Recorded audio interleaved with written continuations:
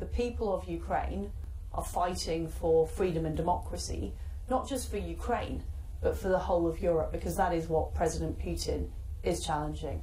And absolutely, if people want to support that struggle, I would support them in doing that. So you support? Absolutely, if that's what they want to do. I do support that. And of course, that is something that people can make their own decisions about. Well, what we're seeing is that the Ukrainian forces are continuing to resist Russian advances.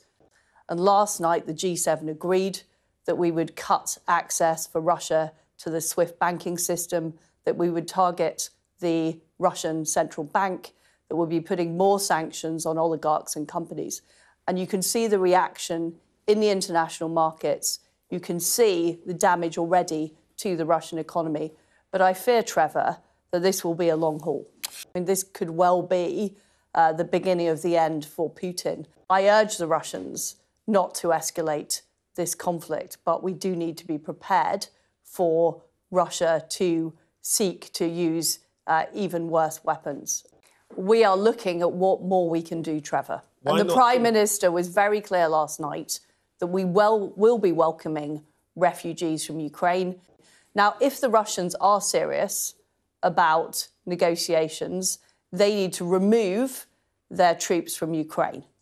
They cannot negotiate with a gun to the head of the Ukrainians. So I would support the idea of having ceilings on how much oil and gas is imported from Russia. So over time, we cut the dependency right across Europe. I've compiled a hit list of oligarchs, people who... Is Abramovich on it? I'm not going to say who is on the list, but what I can tell you is there are over 100 billionaires in Russia. We have compiled a hit list of oligarchs. We're working through and putting the cases together. And every few weeks, we will sanction new oligarchs. And yes, there will be an economic cost here in Britain.